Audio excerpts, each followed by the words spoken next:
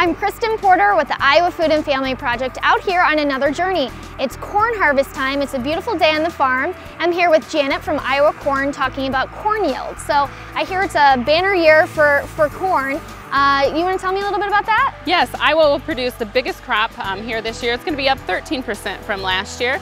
We will be producing 2.4 billion bushels of corn here in Iowa, which is great. We produce more here on less acres of land in Iowa, but it's great to be able to feed those consumers all around the world. So this year it's expected to be a bumper crop because of the seed genetics really the farmers put on the fields, and it's in an optimal growing conditions as well. This year has been kind of unique because with the rain that we've had in the spring and also this summer, a lot of the fields haven't dried out like they probably should have, so it's kind of a late harvest this fall. Typically a lot of the farmers are kind of wrapping up. Right here in Iowa right now, some of them are just starting to harvest because of the wet conditions. A lot of people think of Iowa and they think of corn obviously, but how big is Iowa's corn industry?